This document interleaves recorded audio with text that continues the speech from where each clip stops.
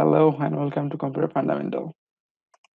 I'm Krishna Day, your course instructor, and I have already sent you an email about BLC, and I provided the BLC course enrollment keys.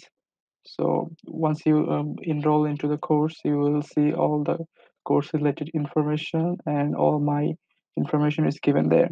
My office address and my contact address, email address, and phone number is provided. And in case of any problem, you can contact with me at any time. So, Fundamental is a very elementary course for the program Computer Science and Engineering. So, Computer Fundamental আসলে আমরা কেন পড়বো? Why Computer Fundamentals? Computer fundamental আসলে হচ্ছে computer হচ্ছে আমাদের এখনকার সময়ে আসলে আমাদের জীবনের একটা অন্যতম অংশ হয়ে উঠেছে।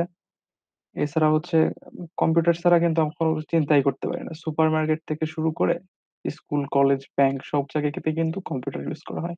কম্পিউটার শুধু বলতে যে কনভেনশনাল কম্পিউটার তা বুঝি না। কম্পিউটার সিস্টেম কিন্তু এটিএম এও কম্পিউটার সিস্টেম ব্যবহার করা হয়। এছাড়াও বিভিন্ন ধরনের অটোমেটেড মেশিনকেও আমরা কম্পিউটার সিস্টেম বলতে পারি। এইভাবে চিন্তা করলে কিন্তু কম্পিউটার সিস্টেমের ব্যবহার সর্বব্যাপী। সেজন্যই আমাদের আসলে কম্পিউটার সিস্টেম নিয়ে আগে পড়তে হবে। আর পরবর্তীতে অ্যাডভান্স কনসেপ্ট জানার জন্য এই এলিমেন্টারি কোর্সটা খুবই প্রয়োজন।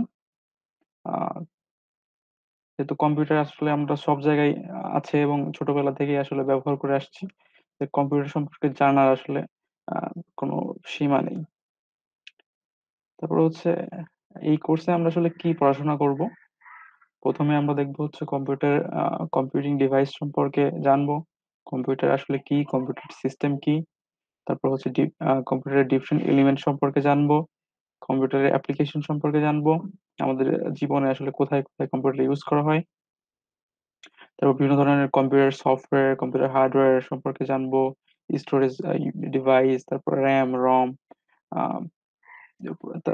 তারপরে হচ্ছে আমরা দেখবো হচ্ছে আ আসলে এই যে আমাদের লার্নিং গুলো হবে এই কোর্স থেকে, এটা আসলে আপনাকে পরবর্তীতে কম্পিউটারের যত কনসেপ্ট আছে, স্কিলস আছে সেগুলো অ্যাকোয়ার করতে সাহায্য করবে। এই কোর্সটা আসলে আপনার বেস হিসেবে কাজ করবে। তাছাড়াও আমরা কি দেখবো? এই প্রোগ্রামের শেষের দিকে আমরা দেখবো হচ্ছে আ কিছু যে আপনাদেরকে একটু প্রোগ্রামিং এ একটু ইন্ট্রোডিউস করে দেব। আপনারা হয়তো এইচএসসি তে আইসিটি তে আসলে সি প্রোগ্রামিং নিয়ে অল্প পড়াশোনা করেছেন। তারপরেও হচ্ছে আমরা এই কোর্সে লাস্টের দিকে আপনাদেরকে প্রোগ্রামিং এর সাথে একটু পরিচয় করিয়ে দেব। আর এই কোর্সের আসলে অবজেক্টিভটা কি হচ্ছে? ওই যে বললাম যে আসলে এই কোর্সের উপর বেস করে আসলে আপনারা আসলে পরবর্তীতে নতুন কনসেপ্ট গুলো আরো শিখতে পারবেন। সেটা কি বেসিক অবজেক্টিভ হচ্ছে আ বেসিক কম্পিউটার টার্মিনোলজি সম্পর্কে আপনাদের জানানো। তারপরে হচ্ছে কম্পিউটারের ব্যবহার এবং কম্পিউটারের গুরুত্ব, ইমপ্যাক্ট সোসাইটিতে কতটা এটা সম্পর্কে আপনাদেরকে আ জানানো। তারপর হচ্ছে কম্পিউটার সম্পর্কে বেসিক যে হার্ডওয়্যারের যে নলেজ গুলো আছে সেগুলো আপনাদেরকে জানানো। আ তারপর হচ্ছে কম্পিউটারের ব্যবহার করে বিভিন্ন ধরনের প্রবলেম সলভিং অর্থাৎ প্রোগ্রামিং এর সাথে আপনাদেরকে পরিচয় করিয়ে দেওয়া। এইগুলো হচ্ছে আমাদের কোর্স অবজেক্টিভ। আর আমাদের অবশ্য কোর্স অ্যাসেসমেন্ট এর জন্য আমাদের কোর্স অ্যাসেসমেন্ট এর প্ল্যান, তারপর হচ্ছে সুন্দর করে একটা টেবিলে আসলে বিএলসি তে সব প্রোভাইড করে দেওয়া হয়েছে। আপনারা ওখান থেকে দেখবেন, তারপর আমি বলে দিচ্ছি। আমাদের মার্কস টোটাল মার্কস হচ্ছে ১০০। তার মধ্যে হচ্ছে ক্লাস অ্যাটেন্ডেন্স এ থাকবে হচ্ছে ৭ মার্ক। কোর্স অ্যাসাইনমেন্ট এ থাকবে হচ্ছে ৫ মার্ক।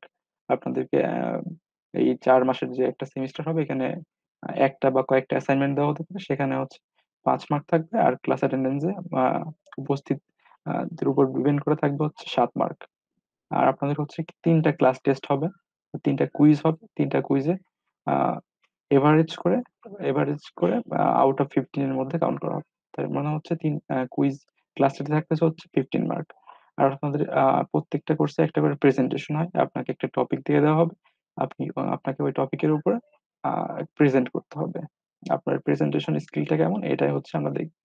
আর প্রেজেন্টেশন থাকছে হচ্ছে ৮ মার্ক। আর আমাদের হচ্ছে ২ টা যে বড় পরীক্ষা সেটা একটা হচ্ছে মিড টার্ম। মিড টার্মে থাকবে হচ্ছে আমাদের 25 মার্কস। আর আমাদের সেমিস্টার ফাইনাল থাকবে হচ্ছে 40 মার্ক। আমাদের এই যে ৭ ৬ টা ক্যাটেগরি আছে। ৬ টা ক্যাটেগরির মধ্যে ১০০ মার্ক আসলে ডিস্ট্রিবিউট করা আছে। আর আশা করি আমরা আমাদের সামনে একটা সুন্দর একটা সেমিস্টার পার করব এবং সবাইকে আবারও অভিনন্দন জানাচ্ছি আ কম্পিউটার সায়েন্স অ্যান্ড ইঞ্জিনিয়ারিং এ ভর্তি হওয়ার জন্য। আ সবাইকে ধন্যবাদ।